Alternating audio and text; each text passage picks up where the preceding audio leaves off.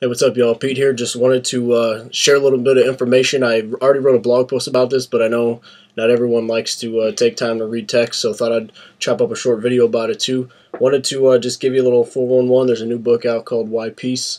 It's a compilation of essays written by a lot of obviously pro-peace advocates, put together by a guy named Mark Gutman. I'll show you. He's a good guy, and there's Mark there with what I assume is his daughter. But anyway, last year Mark hit a demo and myself up to see if he wanted to solicit some essays. I was able to make a little bit of time and have a little write-up included about sort of my personal journey to voluntarism. And it's a longer version of this essay I wrote earlier this year called A Was for America, My Journey to Voluntarism, on the site voluntarist.com, which has been a big influence in my life. Carl Watner, the author of I Must Speak Out.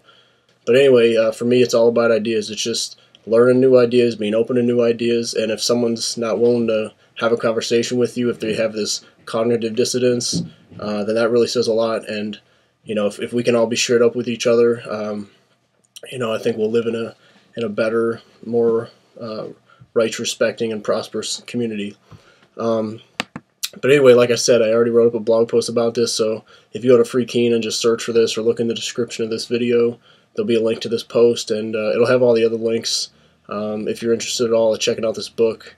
I'll read you the couple paragraphs from the foreword real quick that I think encapsulate what this book's about pretty well, and I'll put the text on the screen too so you can follow along. So, many individuals all around the world have learned that only by interacting peacefully can we achieve a more harmonious, prosperous, healthy, fair, and tolerant society, and that our lives on this planet can be far better.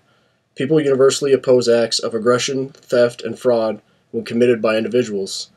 We accept the principle that the initiation of physical force against others is illegitimate, immoral, and may rightly be defended against. For the most part, also insist that organizations of individuals, such as corporations, also abide by this natural tenet.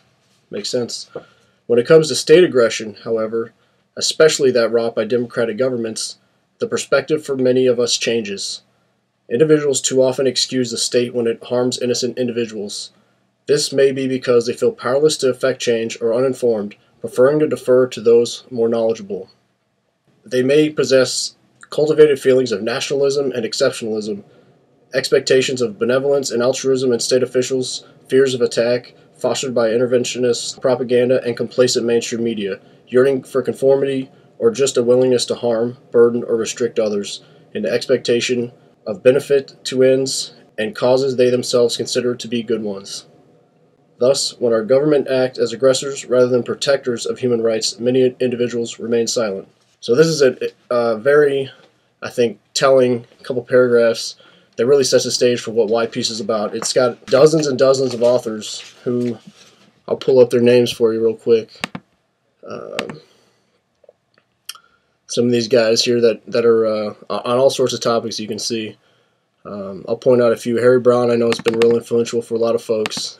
Former libertarian presidential candidate, and just a very clear communicator and sharer of ideas. Steve Horwitz, he's an excellent guy. Been fortunate to cross paths with him a number of times. Very, very hardcore, very knowledgeable, and again, a clear communicator as well. Chuck Pena, I used to intern under when I was an intern at the Cato Institute back in the day. He worked at the Foreign Policy and Defense area.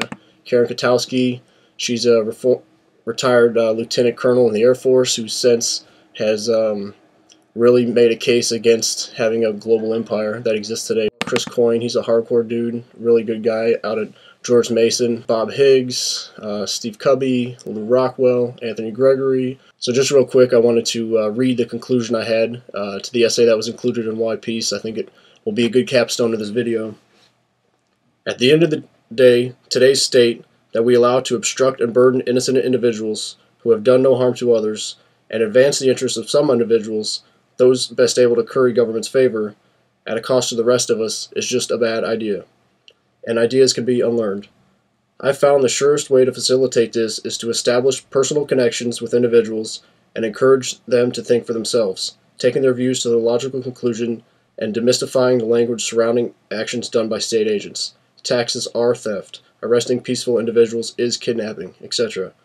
As I tell those who are still on the fence, If we don't act now, just imagine how hard it will be for the next generation. Or, as voluntarist author and thinker Karl Wagner says, if one takes care of the means, the end will take care of itself.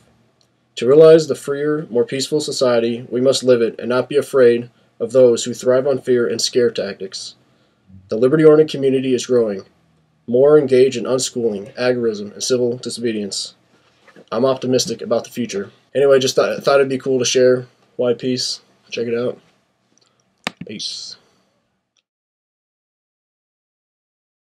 And I know some of you are going to comment about it, so I want to make clear right now, why, if you claim to be peaceful, are you wearing a shirt that says "aggressive by nature"? And this is my friend Mike Clark's band here in Keene, metal band. So I gotta support Mike. And I support metal from day one. So.